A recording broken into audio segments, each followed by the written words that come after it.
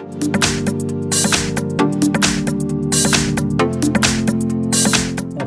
In front of me is a Xiaomi Mi 9T Pro, and today I'll show you how to add a fingerprint to the device. So to get started, you want to open up settings,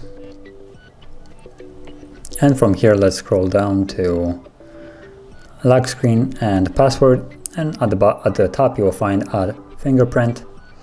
And before you can add a fingerprint, if you already don't have a other way of locking the device set, you'll have to choose between pattern, pin or password. So I'm gonna choose pattern.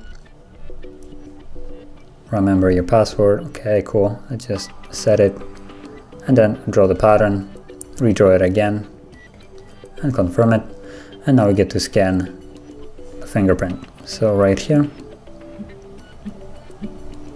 Now in a normal circumstances you would want to scan your entire finger from basically every angle, but I'm just trying to get it done as quick as possible, so I'm not really moving it around, just scanning basically the same area over and over.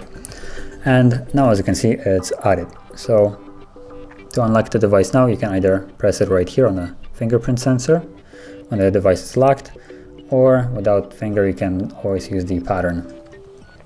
So that is how you would set it up. And if you found this very helpful, don't forget to hit like, subscribe, and thanks for watching.